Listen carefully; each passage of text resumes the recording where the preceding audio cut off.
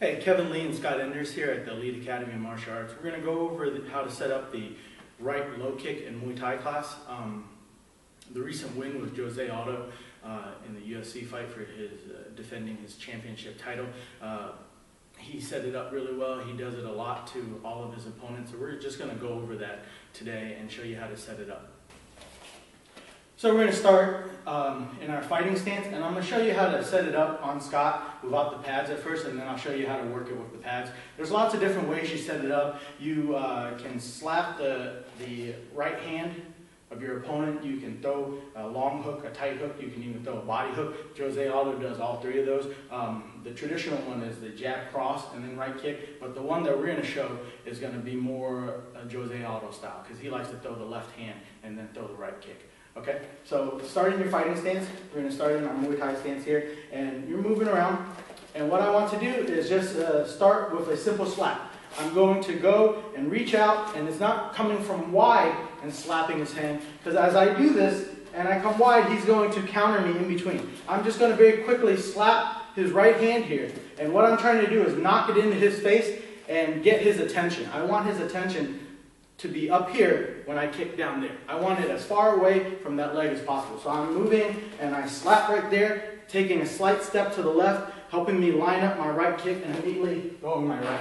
So I'm here, slapping, and boom, going my right kick. Okay? So I'm here lightly slapping and going my right kick. Later on, you'll slap harder. I want to slap hard enough that it bothers him, that his own hand hits him in the face. So I'm going to pop, bang, throwing my right kick like that. Okay? Now, some variations to this.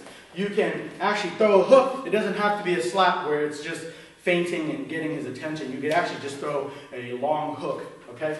Here, I'm just throwing a long hook right for Scott's chin or his jaw, and he blocks. And that's perfect. I don't mind if he blocks at all, because what I really want is that low right leg kick. Okay? So again, I'm stepping, throwing the left hook, and then immediately, boom, throwing the right low kick. Again. So going here, 1 and 2. Okay? A unique one that, well, maybe not unique, but one that you see Jose Aldo do a lot is the liver punch too. He's here, he throws a low liver punch there, and then boom, throws a right leg kick. He's here, throwing the low liver punch and low right leg kick. I'm doing it and I'm pausing for just a split second. But when you're sparring and when you're hitting the pads, you actually just do it continuously. You're trying to get him distracted or hit him so that his mind is over on this side and immediately hacking that left leg. It's pretty tough for him to deal with even when he knows it's coming. Proof of that is all of Jose Aldo's opponents, even Uriah Faber, who's considerably very fast. Okay? So again, I can slap, throwing the right leg kick. I can long hook, throwing the right leg kick. I can liver punch, throwing the right leg kick. So we're just doing two movements, the left hand and then the right leg. But in reality, you can set it up any way you want. You could jab, cross, left slap, right kick. You can jab, body cross, body hook, right kick. Okay, any combination you want. You just stick those two, the left hand and the right kick, at the end of any combination. You could just foot jab, feint here, and then boom, throw the right leg kick. Okay, guys? So however you want to set it up. In class, normally, for beginners, I'll just, when we're working out in the pads, I'll just work on the left hand and the right kick. Okay? And then as you get more advanced, you set up whatever combinations you want, whatever flavors you want, as far as trying to initiate and get the tact to work. Okay? So now Scott's going to hold the pad for me, and we're going to work on this a little bit heavier with the air shield. So all he's going to do is just hold the air shield right by his leg, and he's going to hold it a little bit higher. I normally kick low to the knee, but it gets kind of hard on your opponent's knee, so instead, or your feeder's knee, so instead I aim a little bit higher for the hip, just for his own safety, because he can take a lot more on his hip than on his knee. Okay? But if your partner can take it, or you're not a super heavy kicker, you can kick by the knee. Just be very careful not to sprain your partner's knee. And what he's going to do is hold his right hand up for me, and that's what I'm practice slapping. And then as I get comfortable, I can pretend to hook at him and pretend to hit him in the body too. Okay, so we're working our stance, chin down, hands up, and I'm slapping and just throwing that leg kick in there. As I get warmed up, I just start to kick harder.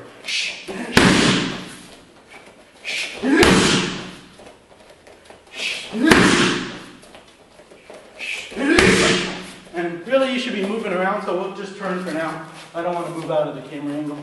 You're here, slapping, making sure to step. As you slap, you don't want to slap straight at him and throw your round kick, because my right leg is slightly outside his leg. And I want it to line up a little bit better, so as I kick, it almost comes straight in and then turns over at the last second. It makes for a shorter kick. From here.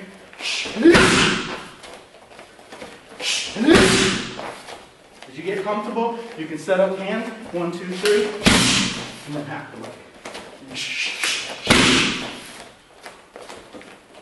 You can also start to work on the body, so I can throw the hook, okay, right kick, or I can throw the body, so I just boom, throw that low punch. And I'm purposely aiming right here on the meaty part of his arm, so that it doesn't really hurt him. He's just going to tuck for me. And obviously, normally you can wear boxing gloves, and that would buffer some of the impact. Stay here.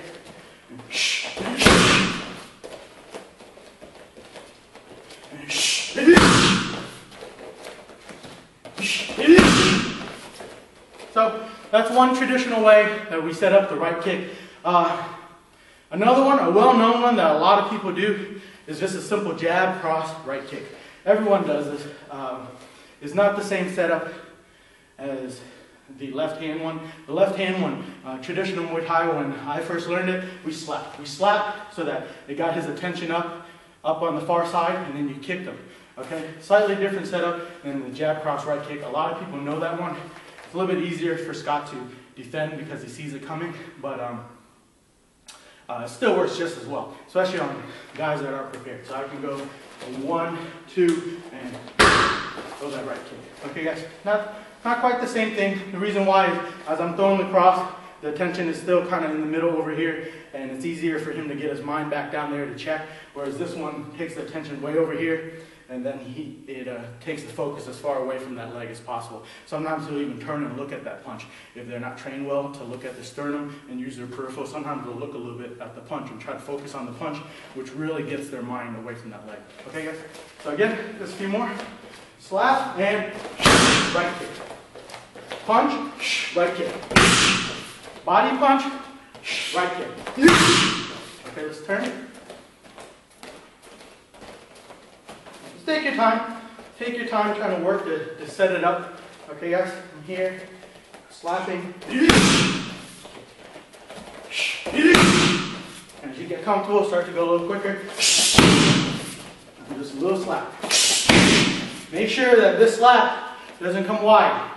It needs to just almost look like a jab, but it's going to go outside his arm, knocking his hand into his face.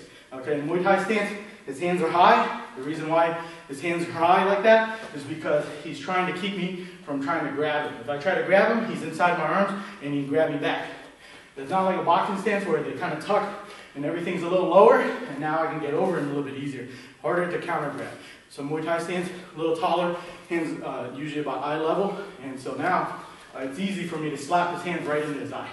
Okay, guys? So here, a few more times. Moving. Moving. Okay? If you like the video, please click the like button, the thumbs up button below. Leave comments. Please share this video. Any little bit helps, and it'll help us create more videos for you guys. Thank you.